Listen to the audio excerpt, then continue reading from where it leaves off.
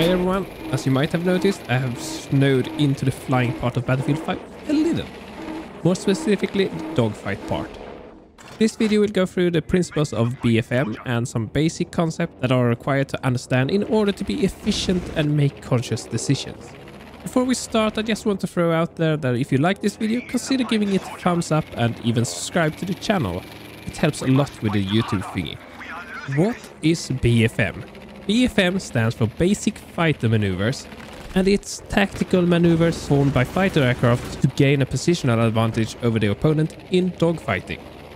The more fine or nerdy word for dogfight would be air combat maneuvering or ACM, but for our purpose, dogfight is fine. Airplanes are affected by four forces. Thrust is what moves the aircraft forward. Drag, the rearward force that opposes thrust. Parasite drag is drag from the aircraft and increases at high airspeeds. Induced drag is a byproduct of lift and increases at high angles of attack. Weight pulls the aircraft down due to gravity. It always acts in the same direction as gravity. Lift, it's the thing that keeps the aircraft flying and counters weight. It's always perpendicular to the wings, while weight always is in the same direction as gravity. That is important to understand the geometry of flying and, in turn, BFM. When flying, there is something called load factor. It's the ratio of total lift to weight, and it's measured in G-force, not the graphics card, gravity. When in level flight, LF equals 1G. The takeaway is that while in combat you mainly consider the direction of your lift vector, as you often are at full thrust without major weight change. Turn performance includes turn rate and turn radius.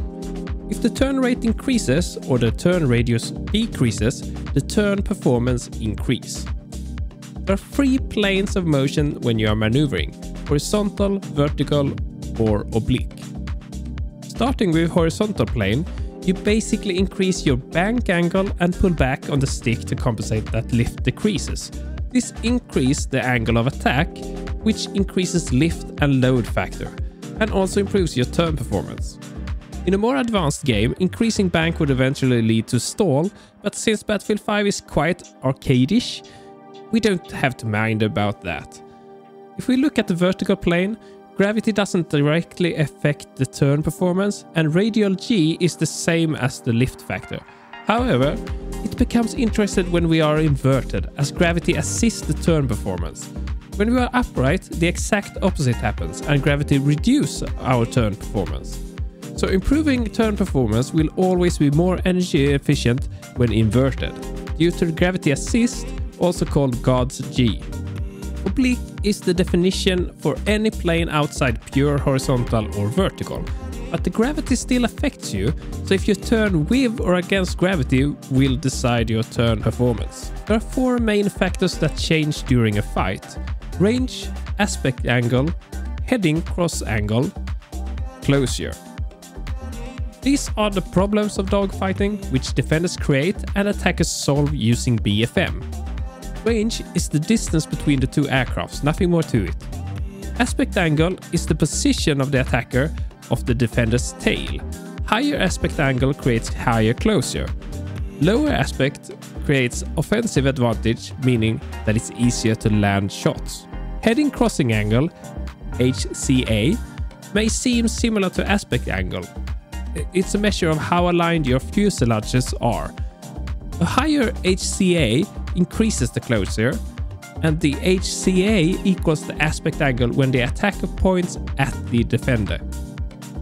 I have mentioned closure on a few occasions now, and that is how fast the range between the attacker and defender changes over time. Positive closure means that the range is decreasing, and negative closure means that the range is increasing. Pursuit curves are flight paths used when attacking to control range, aspect, HCA and closure to get into and maintain a position behind the bandit's 3-9 line with the ultimate goal of shooting it down. The three pursuit curve types: lead, pure and lag. This describes where your nose are pointing. If in front of the defending aircraft, it's a lead pursuit. If on the defending aircraft, it's a pure pursuit, and finally, if it's behind the defending aircraft, it's a lag pursuit. But as dogfighting happens in 3 dimensions, you might find yourself on a different plane of motion, as described in the egg, and then the lift vector determines the curve. Lead pursuit allows us to increase our closure by having a higher aspect. The larger the lead, the higher the aspect and closure will be.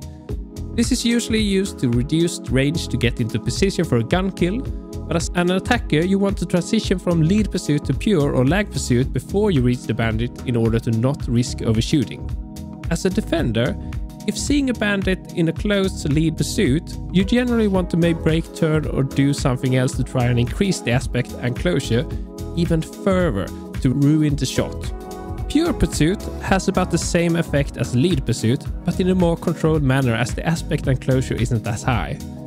As the attacker, you normally want to transition into pure pursuit when inside the bandit's turning circle, while as a defender it means that the attacker is trying to control the closure or going for a gunshot.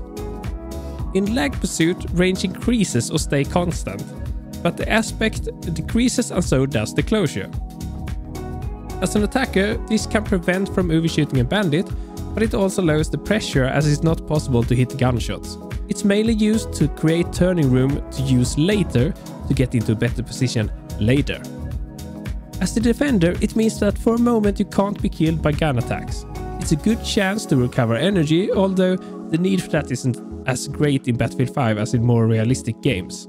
As the defender, how do you know what kind of curve the bandit is on? Watching a bandit behind you, the profile of the bandit tells you what pursuit curve the bandit is flying. If you see the top of the bandit, that means that it's a lag pursuit. Bandits don't have any opportunity to go for a gunshot, and for the moment you are safe. If you see the frontal profile of the bandit, that means that it's a pure pursuit. And if not already, the bandit is likely to go for a gunshot. Finally, if you see the belly of the bandit, that's a lead pursuit, meaning that the bandit is likely soon to be in position for a gunshot. You can also use the line of sight to determine your situation, specifically by how the bandit moves along your canopy. I just want to point out that in Battlefield 5 I found it rather hard to keep track of the bandit when in dogfight. Much comes down to the quite restricted angles of view and that there is no automatic tracker as in some other games. Most players are probably aware you can in first person look forward and zoom, and also that you can free look. Then you can look forward and backward in third person. I'm yet to master this property, but by combining free look and look up at the same button, you can actually switch to first person look up when in dogfight, giving you a better view of the situation while dogfighting. I did some Google foo after coming up with the idea and found that the others had already come to the same conclusion.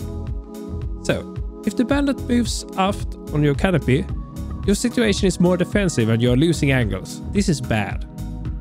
If however the bandit is moving forward on your canopy, your situation is more offensive and you're gaining angles. This is good. Finally, if stationary on canopy, your situation is unchanged. That is generally better than bad, at least. That is all I'm going through in this video, and as promised, it was all about the basics of BFM.